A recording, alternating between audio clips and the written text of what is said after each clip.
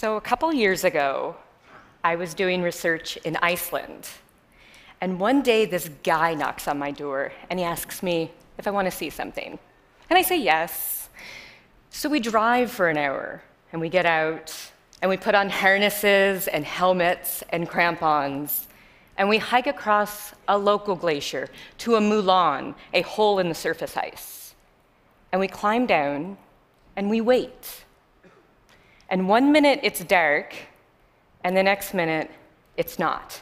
The sky, it starts to blaze with the northern lights, the aurora borealis, and the glacier glows, refracts like a chandelier, and we're enveloped above and below with light and ice.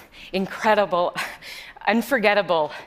This moment, it's a part of who I am. It's unforgettable. It's also part of a growing realization that glaciers influence people just as much as people influence glaciers. Today, we have over 400,000 glaciers, ice fields, ice sheets, valley glaciers, tidewater glaciers, Piedmont glaciers, glacierettes, rock glaciers. That's a glacier. We have glaciers growing worldwide in the Arctic, Antarctica, in the Middle East, in Central Africa, along the equator. And everywhere each glacier grows, it grows within inhabited and historic environments. Where there are glaciers, there are people.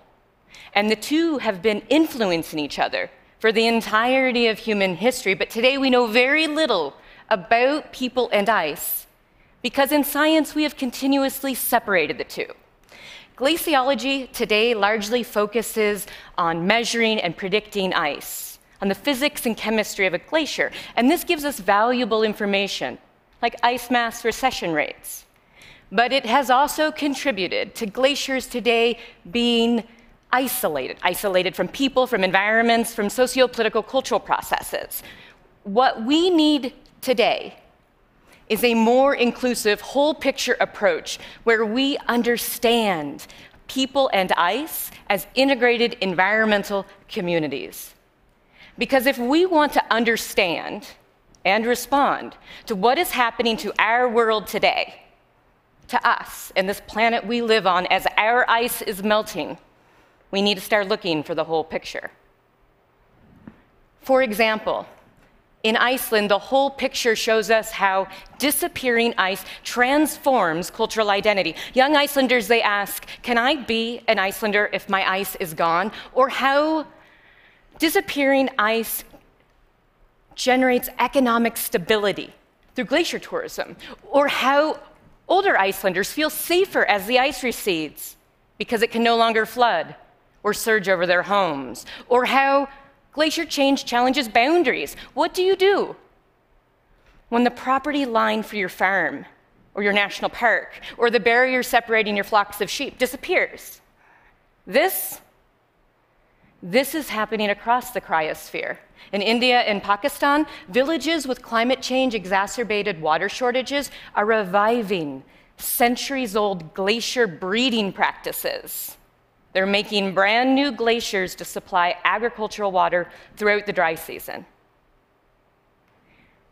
When we look at people and ice together, through different times and scales and geographies, we start to see immense glacier diversity influencing immense human diversity. We start to get a whole new picture of our history, our adaptability, and our future. Thank you very much.